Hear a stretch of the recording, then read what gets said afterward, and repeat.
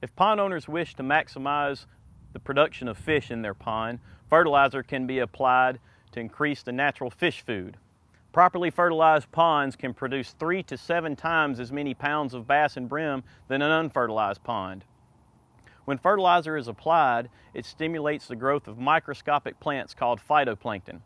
A properly fertilized pond has a healthy phytoplankton bloom, and this is the base of the food chain. The water actually has a green color.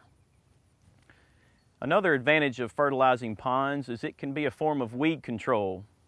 When you fertilize a pond and get that green color to the water, it limits sunlight penetration to the bottom of the pond, so this will suppress the growth of nuisance weeds.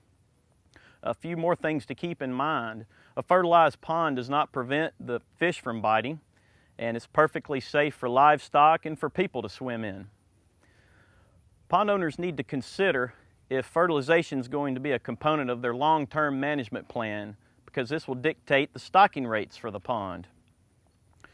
If a pond owner is not planning to routinely harvest fish from their pond, then they may elect not to fertilize at all.